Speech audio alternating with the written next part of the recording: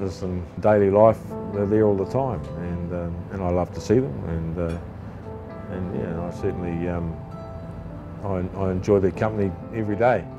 See the first snow petrels when the ice fields come into view. So yeah, it's fascinating to watch it, see the different birds in different areas, different parts of the ocean. They'll follow us from here to South America, and we'll see albatrosses and all sorts of mollyhawks that sort of migrate with us. No doubt they carry on around the globe and catch up with us on the other side again.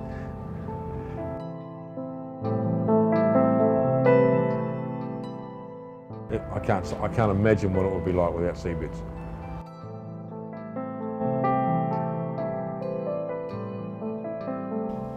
Well, there's 21 species of albatrosses in the world and a large number of petrel species, and they're especially adapted to flight. Albatrosses have got very long wingspans relative to their body weight.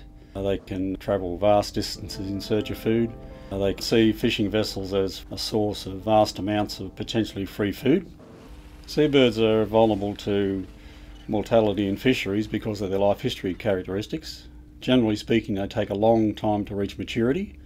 In the case of the wandering albatross, they mightn't reach maturity until they're 10 or 12 years of age. When they do breed, they only lay a single egg, and with some species they may only breed every second or third year. Fisheries have had a devastating impact on populations over the years. For example, in the albatross populations at South Georgia, they've been decreasing for over 50 years at 1 or 2% a year due to mortality in fisheries.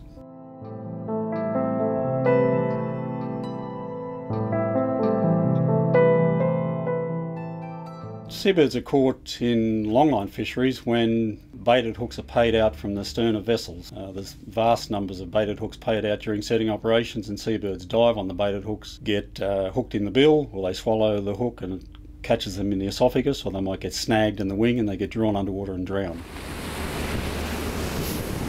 The best way to avoid seabirds is to sink the line as quickly as you possibly can. Historically, the way to do that was to use these manually weighted lines. Each one of these is around about 5 or 6 kilograms, and the crew will stick one of these on, clip it onto the line as it's going out, probably around about every 50 metres. The problem with this is there's a lot of labour required to hook it on in the first instance, to take it off when the line's being hauled again, and then to physically move this weight from the bow of the vessel to the stern of the vessel. Seabird scientists did trial work by adding little bits of lead into a longline to see if they get a better sink profile. No weights, just regular. You can see how the silver line just goes beneath the surface and just hovers there, sinking very slowly. Long line with integrated weight, as soon as it hits the water and goes quite deep quickly. So the new system is integrated weighted line. Lead beads inserted into some of the strands of the backbone, and it also gives firmness to the line, so the crew prefer to use it, so it sits nicely in coils in the racks here. It is better at not catching seabirds, and it is easier for the crew to use it on board the boat. So it's a great success, this line. To develop or apply new technology like this, obviously you require a collaborative fishing company, and who are very open-minded and keen to find a solution to this problem. We had an engineering company in Norway that makes fishing gear. We had a source of funding that was adequate, and also the other element of the equation is the scientific organisation, which is the Australian Antarctic Division.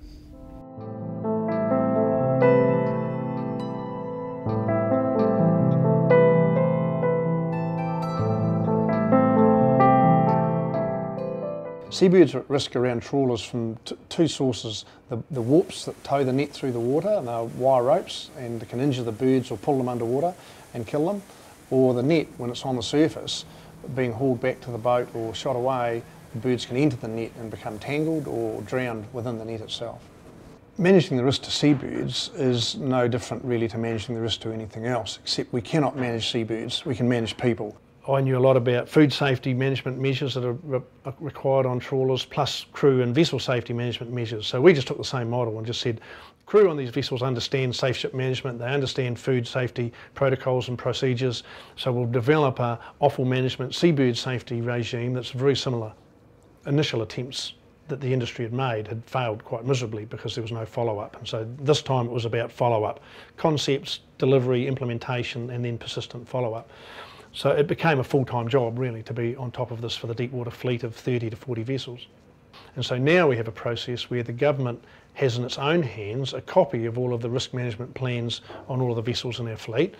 And when an observer goes to sea on the vessels, and that's 25 to 40, 50% of all of deepwater vessels observed at any one time, they will fill out an audit form and return it back to us so that we can see that we've had an independent audit of our own processes, and that gives us feedback to give back to the vessels themselves. We've been approached by Australia and they've applied that to their smaller trawl vessel fleet in a more simplified form, but the philosophy and concept is very much the same.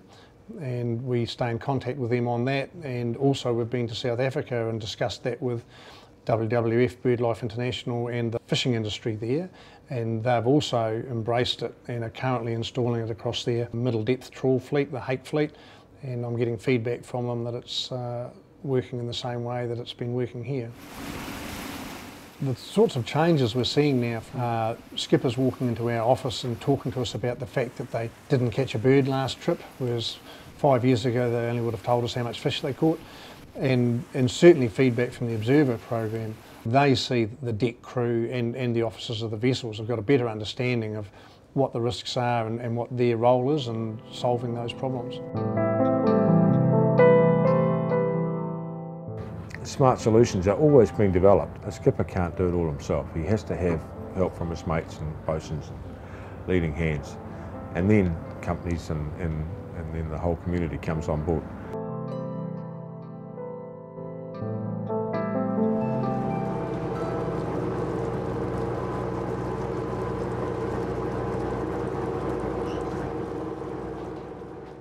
Quería el bacalao de profundidad o toothfish en inglés, que se desarrolla en el sur de Magallanes. Es una pesquería de espinel que tenía una mortalidad incidental de alrededor, en promedio 1.550 albatros por año, y las colonias que se desarrollan en los alrededores estaban tremendamente disminuidas. Nos dimos cuenta que la principal motivación de los pescadores no era el tema de la interacción con las aves, sino era el tema de que los cachalotes sacaban muchos peces de la línea, produciendo un daño económico a la actividad pesquera. Entonces la principal motivación de los pescadores era solucionar ese problema. Descubrimos que había una pesquería artesanal que, a pesar de calar un alto número de anzuelos, jamás mató ningún pájaro marino. Y entonces nosotros tomamos este ejemplo y se lo mostramos a la industria, y a partir de esta idea, que era eliminar la línea madre, dejar solamente la línea principal con la línea secundaria, con un peso abajo, y poner todos los anzuelos a lo largo de esa línea, eso fue el primer paso. Enseguida, uno de los capitanes de pesca se le ocurrió colocar unas fibras de cuerdas alrededor de los anzuelos para esconderlos, cosa que esconder los anzuelos, de tal manera que cuando retiraran la línea los cachalotes no vieran los peces. Y por eso a este nuevo arte de pesca los pescadores lo bautizaron como cachalotera, que es la traducción del inglés sperm whale, que es cachalote. Si uno compara hoy día la situación anterior con la actual, todas las colonias han aumentado el número de nidos activos en más de un 30%.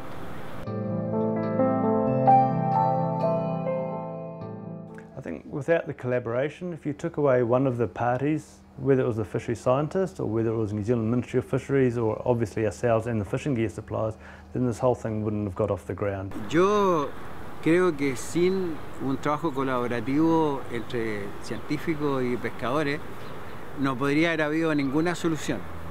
Collaboration's become one of our most important tools. We can't install systems without government support, and the government systems don't work without our support, and both parties recognise that now. We've won our battle, and the challenge now is really to pass it on for others to do the same.